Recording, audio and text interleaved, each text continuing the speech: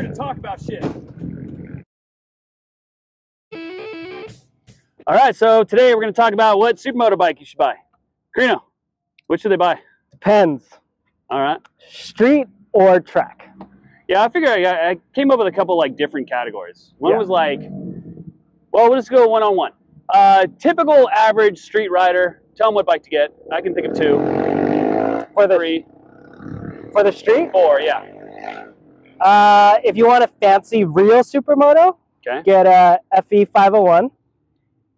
You're going to recommend somebody riding on the street with a FE 501? If they want an actual Supermoto. So that would be street person who's doing like racing and pretty competitive track days. Yeah, and they'll probably want to do, because that and a CRF 450, I think it's the L. Yeah, that was the one I was thinking of. It's good. They're both good. They kind of still suck on the street on the highway. And usually people complain, like track guys will complain they don't have enough power kick. Then they usually do a cam and an ECU thing, but get a 701 or a 690. Yeah, thank you. But it's not a real Supermoto. And you could debate me all day. Yeah, you could say it is a real Supermoto because it jumps. But it doesn't. If you ride like it's not a real Supermoto. But a 701, you can take it on a fire trail. You can take it on the go-kart track. It's not going to do great. Yeah. You can't race it on a go-kart track, but it's a real Supermoto. You can jump it. You can take it to the go-kart track. You can take it to the road race track. Yeah. And I think the 701 is the best all-around motorcycle that belongs in its own category. If you ride a real Supermoto, race Supermoto, 701 does not feel like a Supermoto, but it's its own amazing motorcycle, which everybody loves in the canyons, the streets, whatever it is. Everyone loves the 701 or the 690. If you have one bike, and with that one bike, you're going to go trail riding, Supermoto track days, road race track days, and commute. 690, 701 all day. And don't even talk about it. Wonderful. Now let's say you don't want to have $1 million, you don't want to have a bunch of liability issues. You know, you're not going to go wrong with a DRZ. Get a DRZ on the street, put it at like 1639 gearing. You're going to be able to ride that all day long. It's going to be fun. It's going to be reliable. It's going to be good to go. I hated my DRZ on the street. Honestly, I had two. I had an S model and an SM model. I did not like it on the street. I think it's a great town Did you gear bike. it tall? Yeah.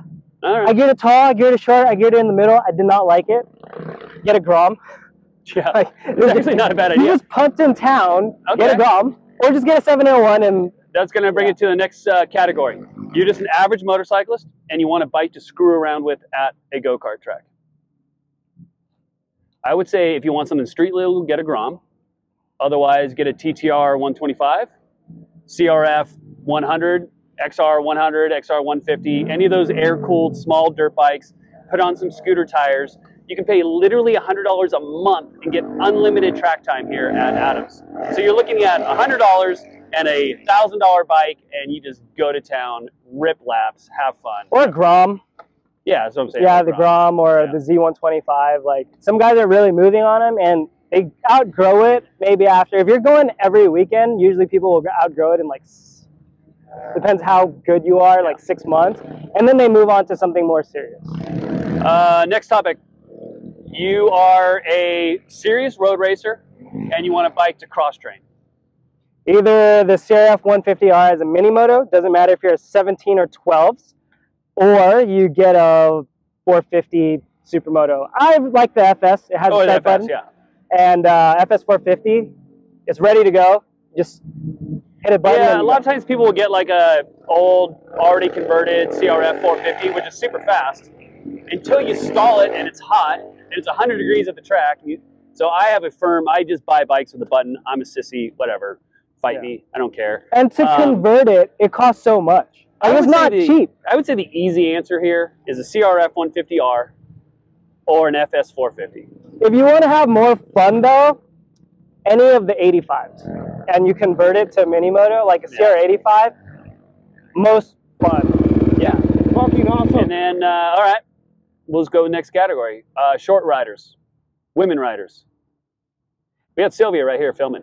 So instead of asking the woman what bike we should have for women, we thought we'd just mansplain it while the woman who rides better than both I was thinking not as much as like I'm just thinking geometry-wise, because motorcycle nerds, people that throw lowering links on bikes without changing the shock and how it's dampening and looking at the geometry, it usually ruins how the motorcycles feel.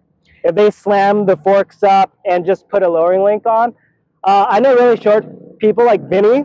Sorry, Vinny, you're short. He's one of our staff. He's like 5, whatever. Yeah. 5 feet. But he's short. He's short. He could ride the shit out of any of these bikes. So he does wheelies, he does whatever.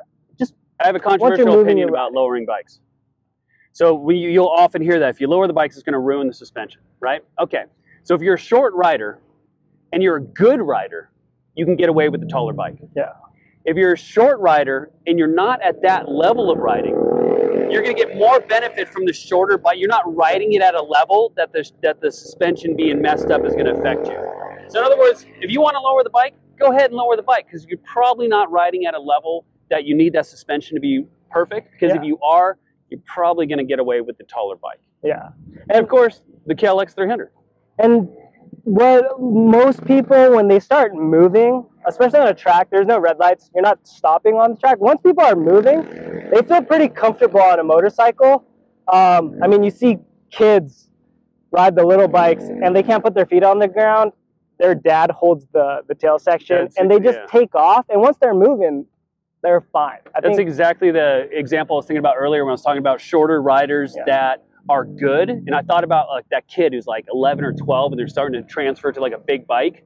And the bike is too tall for them and they're riding the hell out of it and it's fine. Yeah. Cool. So we had street riders, pretty serious track day riders or cross training riders, and shorter riders, street bike. Any other thing that you can think of as far as like categories of like what people should buy for a supermoto bike? Going back on the tall person, short person, I think more importantly is when you're riding, how the ergonomics feel. Brian likes tall bars. How tall are you, Brian? I was 6'2", and I broke my back a couple times.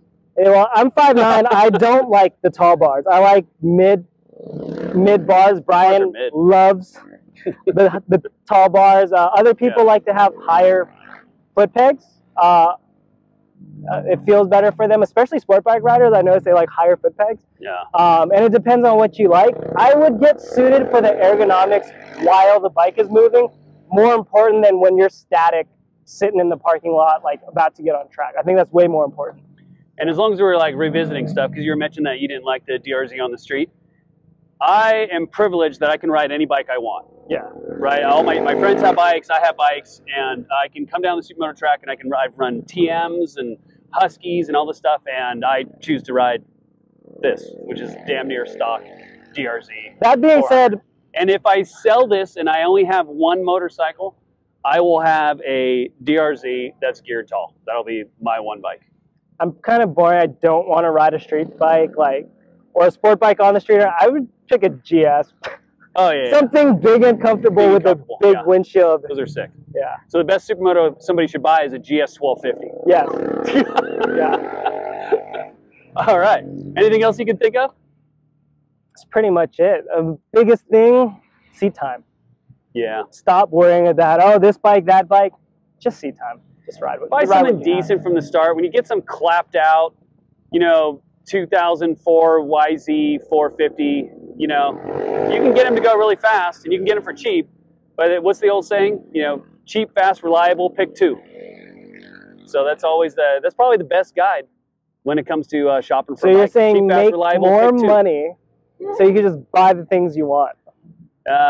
Or just get a DRZ and be a bum and go surf and ride your motorcycle. That's what I would do. All right, so let us know what we screwed up, what you think is an ideal street supermoto, track supermoto, and screw around supermoto. Put it in the comments below. Thanks for having us. Hope you can join us for school day.